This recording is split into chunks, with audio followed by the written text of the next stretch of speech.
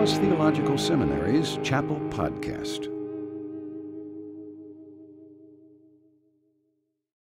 As we indicated earlier in the week, the purpose of the W.H. Griffith Thomas lectureship is to grant us at DTS an exposure to a wider swath of evangelical Christianity through lectures by those who have given themselves to specialty areas of study and interest that may not be a part of our own background or experience, or even a part of our own curriculum or our programs here at Dallas.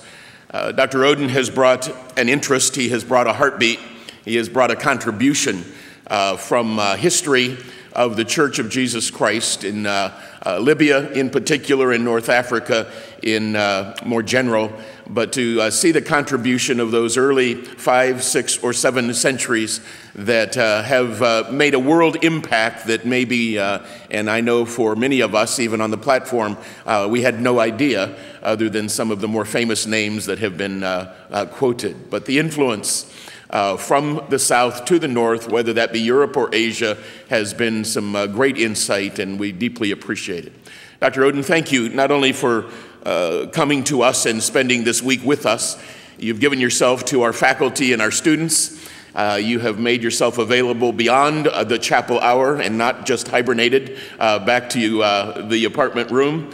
But also I want to thank you for the years of preparation that are a part of what makes this kind of a week possible, and for your diligence and for your study and your unique contributions to the study of our Christian faith. Would you join me in thanking him not only for today but for this week and his role of being here as our Griffith Thomas lecturer for 2009. Thank you.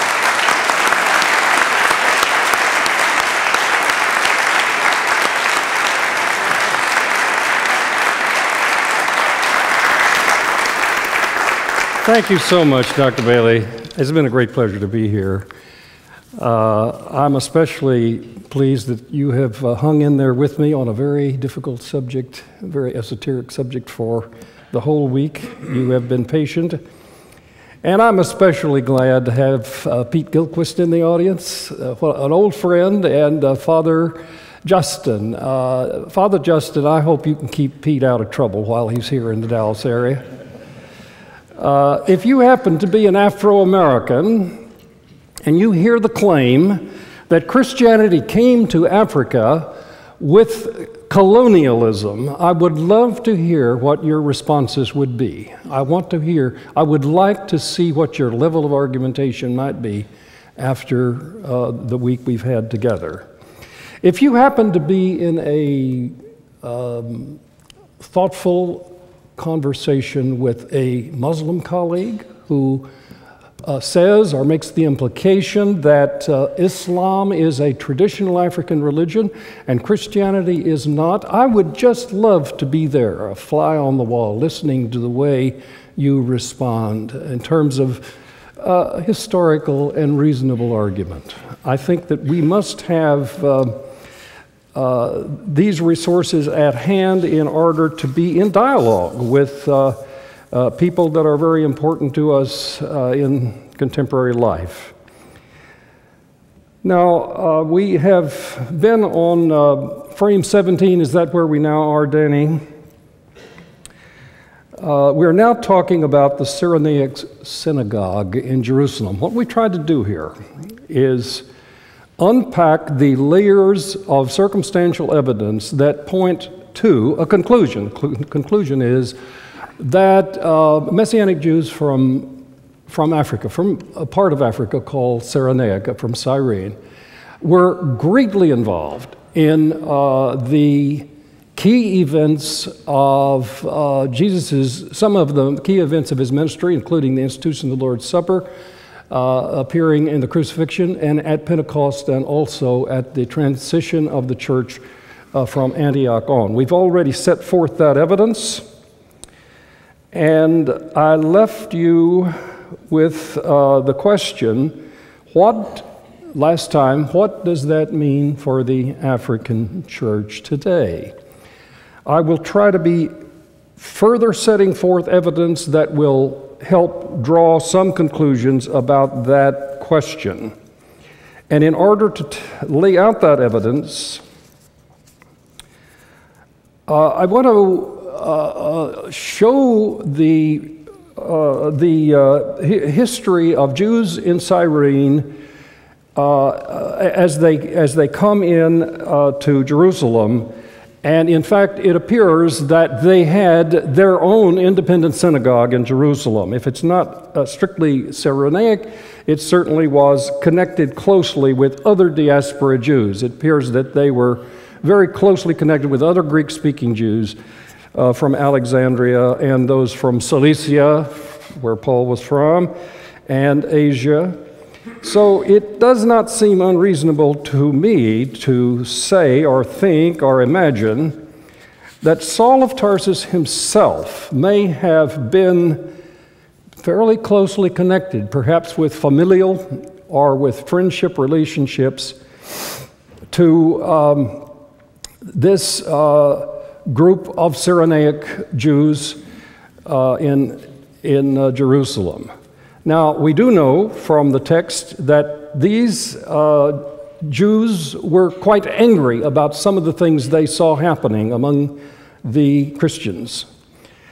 And as Paul was, and as we see in the narrative of the stoning of Stephen, they were committed to destroying Christian witness. They were ready to do anything they could. Now, does this imply that Saul of Tarsus and Stephen may have known each other? We don't know that. The text doesn't say that, but it's clear that it was the so-called synagogue of the freemen who included these Cyrenaic Jews that were the ones that gave Stephen so much trouble.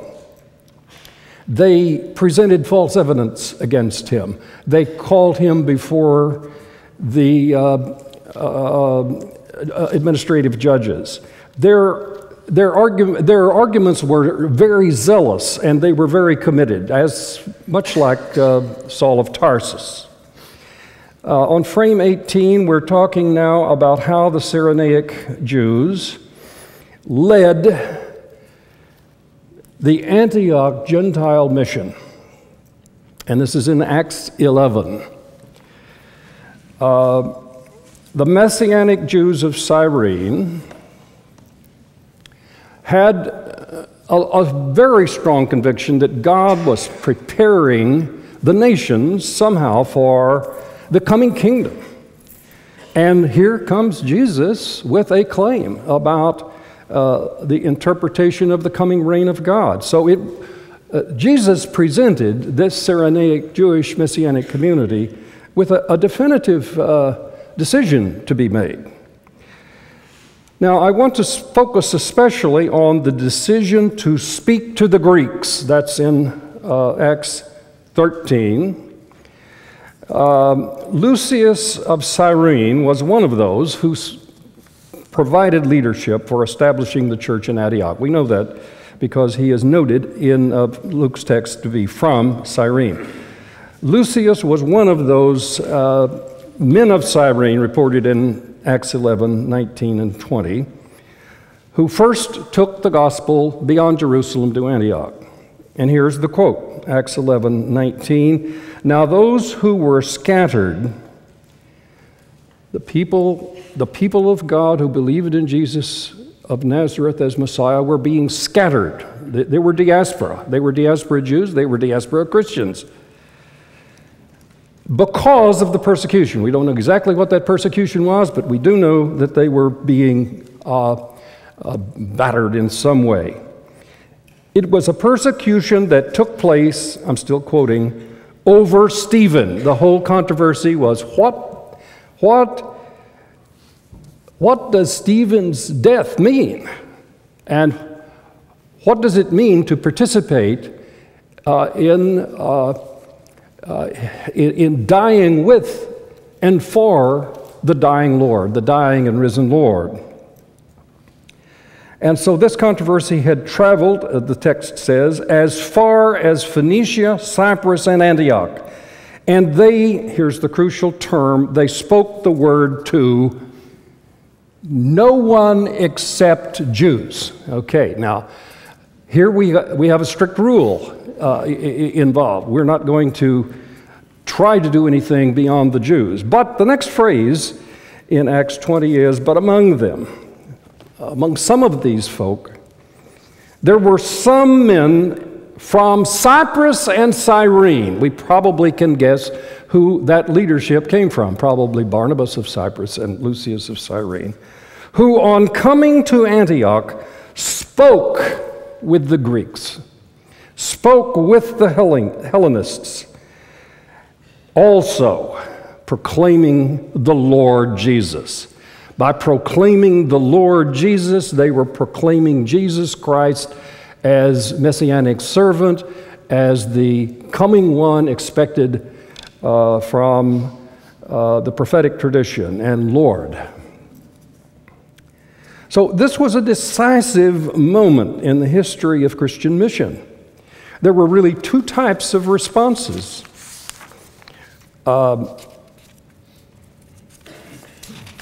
And we are now on frame 18, if you're with me here. The two types of responses were, don't speak to the Jews. I'm sorry, don't speak to anybody but Jews. Jews only. And then the second option, speak to the Greeks also. Now, what I think this episode provides is some really stunning evidence for the premise that the Cyrenaeans, these are Africans, indigenized Africans over 400 years of Jewish settlement in Cyrene. Evidence that these Cyrenaeans were among the first to believe in the Lordship of Jesus Christ. They were clearly among the earliest disciples involved in extending the Christian mission beyond Jerusalem to the Gentiles. I think this verse has profound ramifications for understanding what we've been after all this week concerning what is the primitive relationship between Libyan Christians, who were Jews, and the rest of the Jews, and between those two competing voices and the Gentiles. This verse shows how Christian mission moved from Jerusalem to Cyprus, Cyprus and Cyrene, and on to Antioch, and I believe that the Cyrenaic voice in all of that was through the whole process, even beginning with Pentecost, or even before Pentecost. So you have an African element, an African presence in the leadership of Christianity from its very outset.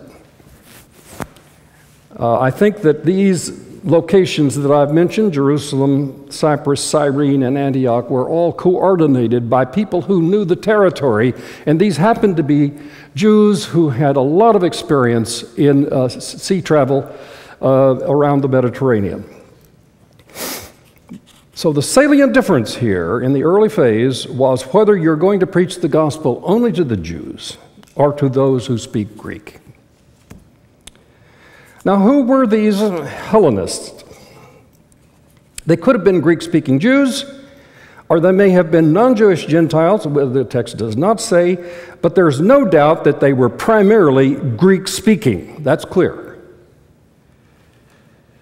Now, why is this of such significance? It shows that Jewish Messianic believers from Cyrene, who were already in a cosmopolitan world of international communication and trade and mercantile activity, were among the first to grasp this essential insight that the implementation of the ministry of Jesus of Nazareth involved speaking to the Greeks. Not just to Jews, but to those who are living outside of this very self-consciously bound community of everybody who had a Jewish mother. You had to have a Jewish mother if you were going to be in this circle. Very clear criterion. So they grasped a special vocation. And I want to point out here the relationship between Acts 10 and Acts 11. That is between Peter's first vision of the mission to the Gentiles. How are we going to conceive of whether we preach to the Gentiles, Acts 10, and Acts 11? How did we actually do it? And what is the role? Here's the crucial thing for this series of arguments on Cyrene. What was the role of Africans in that transition? Put it simply, what Acts 10 promises, that is Peter's vision at the house of Cornelius, Acts 11 delivers. We see how it is carried out. The African Christian believers arguably made a significant difference, maybe all the difference, in the remaining history of the church, if you see that as a decisive moment. And I want to ask you a simple question. Where have you heard that assertion made in the context of Eurocentric or Euro-American-centric historical studies? I have not heard it myself, and that's a part of the reason I'm here talking about it. So here's the crucial sequence. We learn from Peter's meeting with Cornelius, with the previous chapter, that the Gentiles, that is the non-Jews, were to be recipients of the gospel. That text says the descent of the animals with non-kosher hoofs, that is descending, and the voice of the Spirit says, Peter, kill and eat. And Peter said, wait a minute now. I don't do that. I've been trained better than that. And then the Spirit speaks again. Getting through on that point was not easy for the early church. But then Acts 11 shows how the vision of Peter was carried out, and I believe it's not unfair to say it was in part carried out, in significant part, by Jews of Cyrene, believing Messianic Jews of Cyrene. And that means from Africa? Well, I call it Africa. Every cartographer I know of calls it Africa. We're talking about Africans. And more specifically, this is the funny part. Wait a minute. From Libya? Who ever heard of that? That Libyans were right there in the middle of the first transition into the Gentile world. I think that's what the text is saying to us. So the Gentiles were promised to receive the the gospel by the power of the Spirit, and the record shows that the concrete steps made for them doing so was mediated by, at least in part mediated by, these men of Cyrene.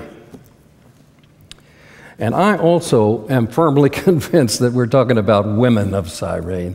We actually have two references. One, I think there were women, of course, in this whole process of transmission and testimony. One of them is the mother of Mark, who was a relative, as we know from the text, a relative of Barnabas, and the place, he offered the place, the home where the institution of the Lord's Supper was offered in Mount Zion in Jerusalem. I'm not going to be dealing with that passage, but it's very firmly in the text. And second, the second mother is, of course, the mother of Rufus, who appears in Paul's greeting to Rome. By that time, Mark and probably his mother had shown up in the church in Rome.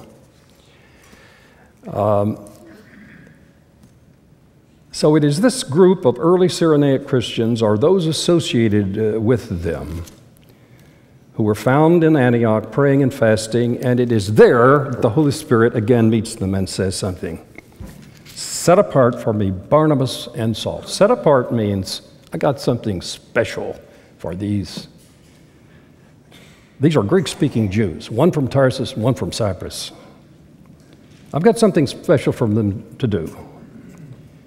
This is the work to which I have called them. They're elected by the Spirit.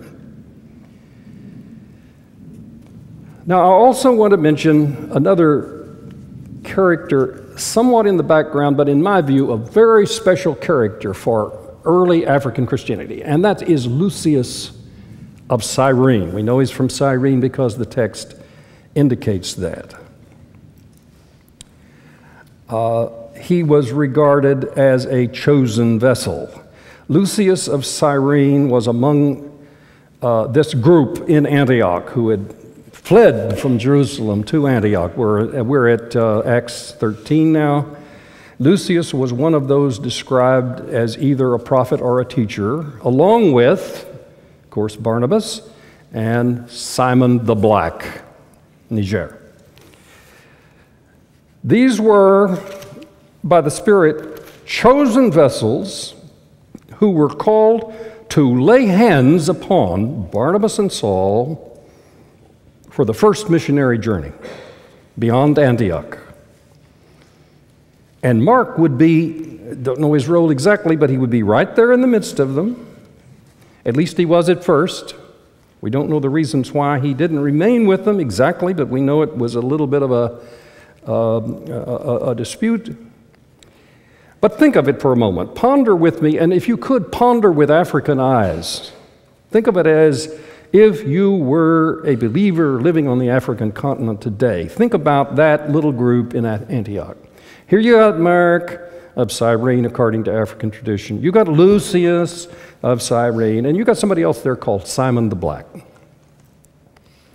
All of them are there with Saul of Tarsus, and they're praying and they're fasting, and they are ordaining, they are laying their hands on chosen vessels. That means Barnabas and Saul, and Mark goes along with them for the first missionary journey.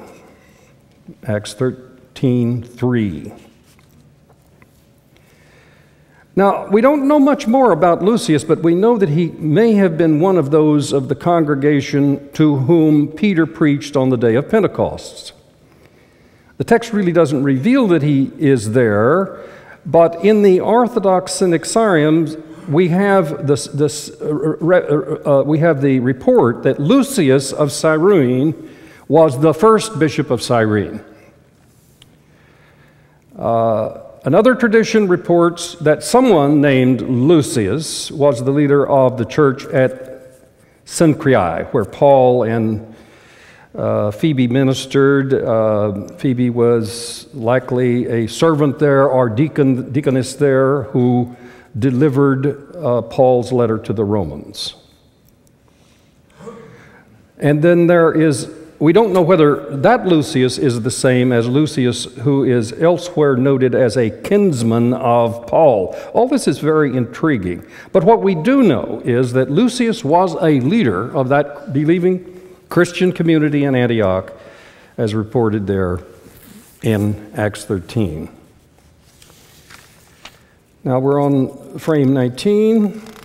Next question, I'm going to do it very briefly, but did any of them return back to Cyrene? We don't really have the answer here in terms of farm documentation. But let's just raise this question. Wouldn't it be also expected that some of these highly committed Messianic Jews from Cyrenaica would, at some point, and probably not long after Pentecost, bring the gospel back somehow, one way or another, to their home country in North Africa? There were many Messianic Jews in Cyrenaica at that time. We know that there were a lot of them because a lot of them were killed in the revolt of 111, 12, 13, 14, 15. That revolt actually started in Cyrene and then moved to Cyprus and then later showed up in Alexandria, where literally apparently hundreds of thousands were killed. Now, I want to ask the question, how many Cyrenaic Jews have we noted already in the New Testament narrative?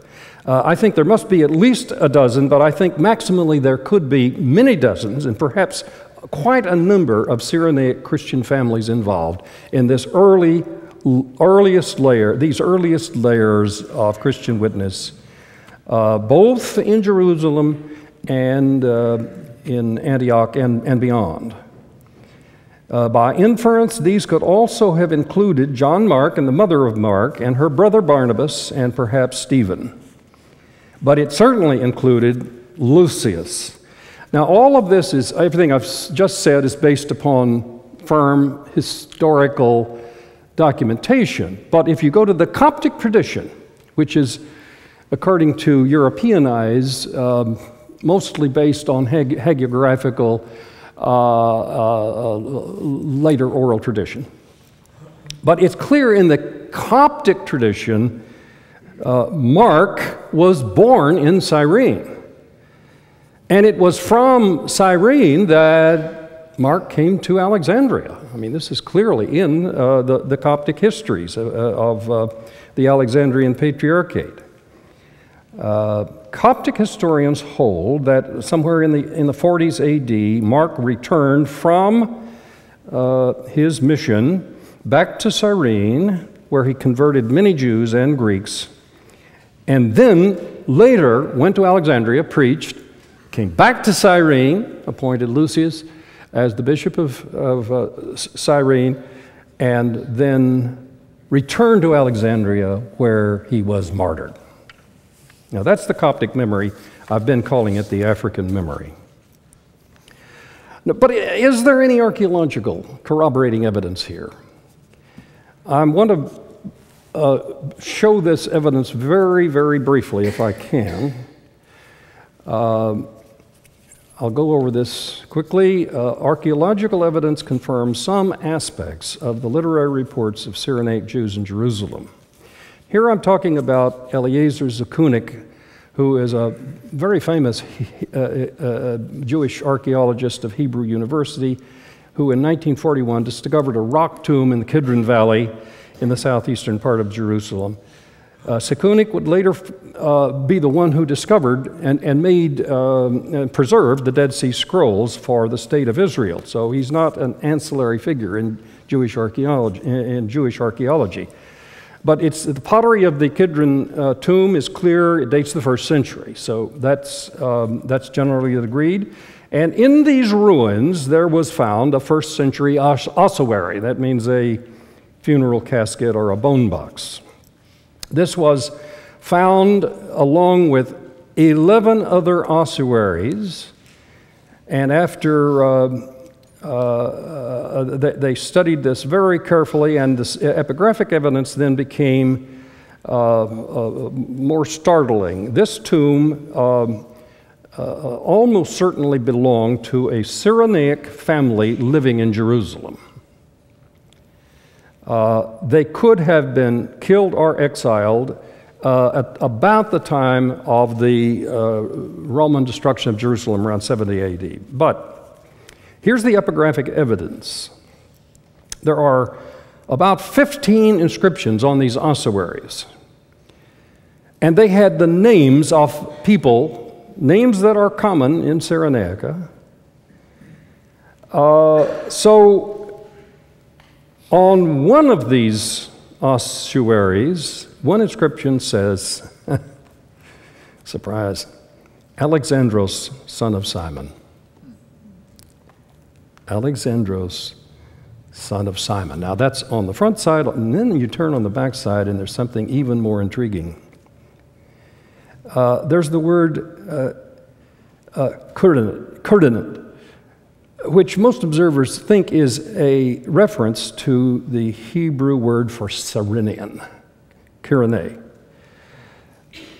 Now, there's no way to conclusively demonstrate that this particular Simon is the same person that's mentioned in the Bible as the carrier of the cross. But statistically, it does seem really quite not only possible, but in my view, from what I've read, probable. I'm reading here from ancient Jewish epitaphs, quote, "When we consider how uncommon the name Alexander was and the note that the ossuary inscription lists him in the same relationship to Simon as the New Testament does, and recall that the burial cave contains the remains of people from Cyrenaica. The chance that the Simon on the ossuary refers to the Simon of Cyrene mentioned in the Gospel seems very likely." I'm quoting from P.W. Vanderhorst, who writes, "If indeed they were Cyrene, there is at least a good chance that we have here the ossuary of Alexander, the son of the man who carried the cross." Now, I don't want to presume that I have historical evidence here. That would be pushing it too far. But what I'm trying to lay out here is circumstantial evidence for your rational understanding to put together. Now, the next frame is Simon of Cyrene, and this is among the most interesting parts of this whole narrative, in my view. The relationship of Simon of Cyrene and Simeon called Niger. I want to very quickly set forth the reasons why it certainly has been debated as to whether the Simon of Cyrene and Simon of Niger were two people or one. I want to state the reasons why it can be reasonably argued that these two people were one person. I'm going to set these forth very quickly. I have 9 points. And the basis of an affirmative answer that we're talking about one person depends upon putting together this combination of probabilities. So we don't have the hard documentary evidence that we would like to have or that we might wish to have, but in any event, we've got what we've got. Number one, the names of Simon and Simeon are varied spellings of the same name. Number two, it is Mark alone of the four Gospels who provides the unique and personal information about Simon of Cyrene. Namely, Mark knows the boys' names. Does that mean that he knew them personally? Maybe he doesn't even know the father, but he did know the sons. And he assumed that his audience knew the sons as well. One could argue that the other synoptic writers learned this from Mark, that Simon was from Cyrene. Now, third, if other arguments from Coptic historians should prove correct that Mark was a son of Cyrene and Simon came from Cyrene, that would make it more plausible that Mark alone of the four synoptic writers would have known him personally. Fourth, Simeon called Niger had clearly a Jewish name, and Niger is simply Latin for black.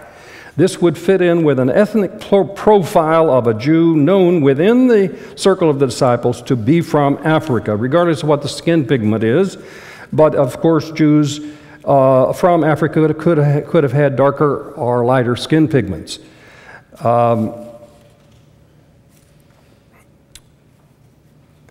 We do know that he was traveling to Jerusalem at feast time.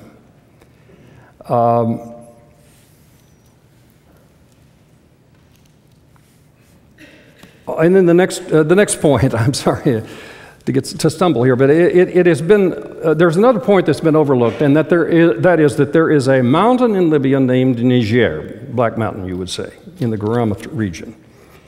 Perhaps that is where Simon of Niger came from. Remember that the Jews had resided in Cyrene for 300 years. The skin pigment of Jews ranges from dark to light in that area.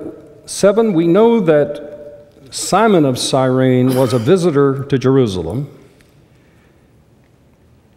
and was remembered in a personal fashion by both Mark and Paul. We'll set forth the evidence for Paul later. We know that Simon, called black, was first mentioned as being among the men of Cyrene. So Simon Niger is associated with the same group of people who first executed the mission to Greek-speaking godly people in Antioch and Cyprus. Saul of Tarsus himself had cultural affinities with these prophets and teachers. They all spoke Greek. They were all very committed Jews. So there was some link that bound together Saul with the Cyrenians. Point 8 is that Simon the Black was a leader in the church founded by Cyrenians, because he shows up in the group in Antioch. Finally, this is ninth point, the most astonishing component of all of these bits of information is that Paul apparently very personally knew Rufus, who was at that time already living in Rome, and he knew the mother of Rufus. Let's talk about this for a moment. We're in Romans 16:13. So intimate was this relationship that the great Paul said that she, the mother of Rufus, was like a mother to me too. Now, how would that have occurred? There's no reason to rule out the possibility that this Rufus could be the son of Simon of Cyrene, and hence himself an African by birth. If so, the mother of Rufus would have been the wife of Simon of Cyrene, who bore Jesus' cross, as reported by Mark, who probably knew the boys. Now, I want to quote a fairly long quote from, I'll be quick about this, David Kosabuki, who draws all of this circumstantial evidence together in a single pattern. Listen carefully, and I'll be done. So now we can begin to connect the dots. What this whole exercise is about is connecting the dots into a possible history. Simon of Cyrene became a believer in Jesus Christ, and his sons were well known in the early church. He later traveled to Antioch and helped to get the church started there. That's the Simon the Black that we're meeting in Antioch. His wife and sons were with him. In Antioch, he received the nickname Niger, that is, the black guy, for being a dark-skinned Jew. He was later joined in Antioch by Paul, then he was Saul of Tarsus, and later yet John Mark, who both got to know and love him and his wife and his sons. That is, Paul got to know Alexander and Rufus. They were indeed prominent in the church there, and in part because of the unique role that Simon played in the crucifixion story. Writing to a Roman audience, Mark mentions Rufus and Alexander because this is Mark's, Mark is writing his gospel to a Roman audience, according to most critics, because he and the Roman church knew them personally. Mark knew the boys personally.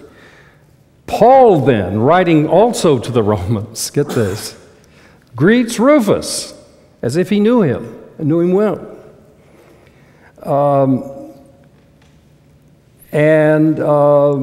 Astonishingly sends his regards to Rufus's mother and gives her this amazing acknowledgement. You're just like my own mom, you know, that's amazing.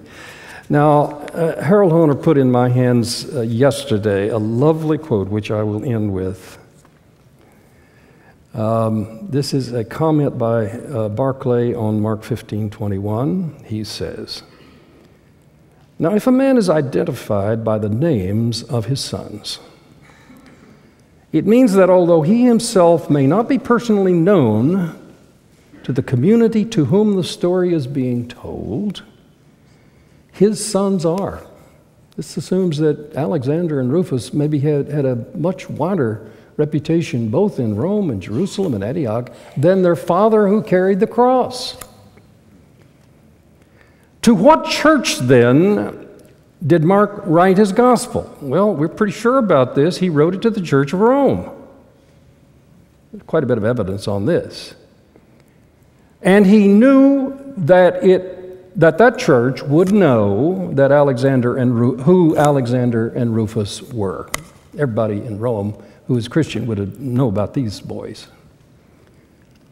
Almost certainly here we find again Rufus, the son of that Simon who carried the cross of Jesus.